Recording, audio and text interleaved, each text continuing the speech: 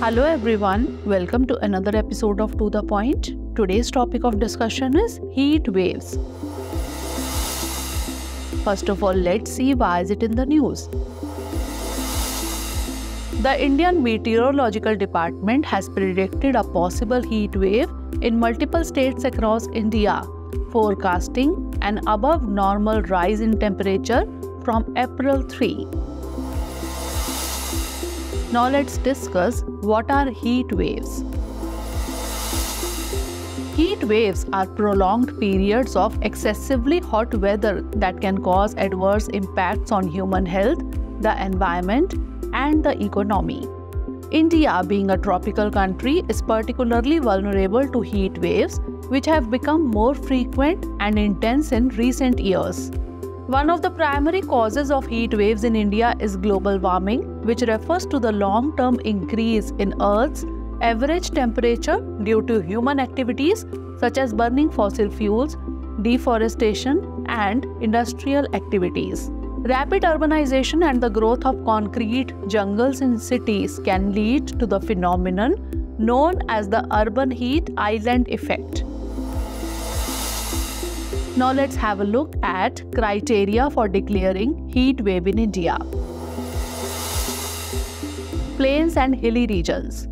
Heat wave is considered if the maximum temperature of a station reaches at least 40 degrees Celsius or more for plains and at least 30 degrees Celsius or more for hilly regions.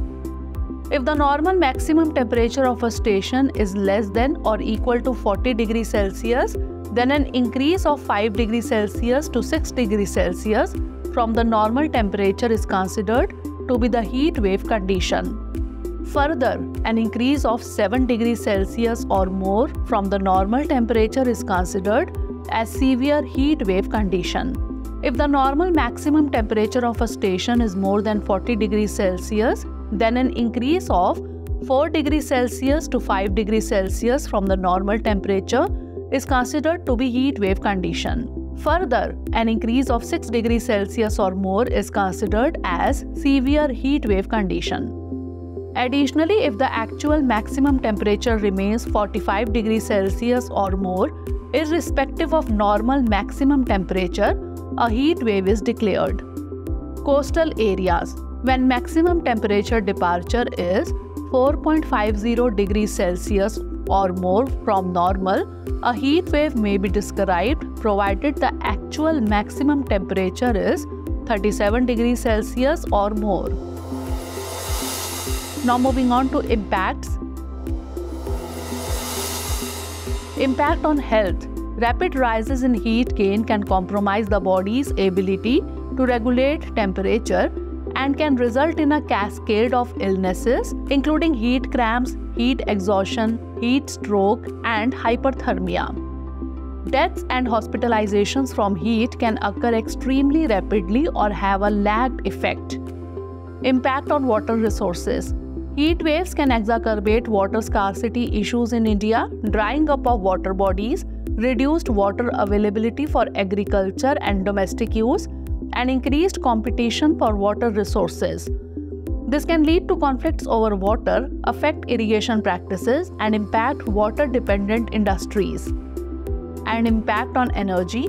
Heat waves can increase electricity demand for cooling purposes, leading to strain on power grids and potential blackouts.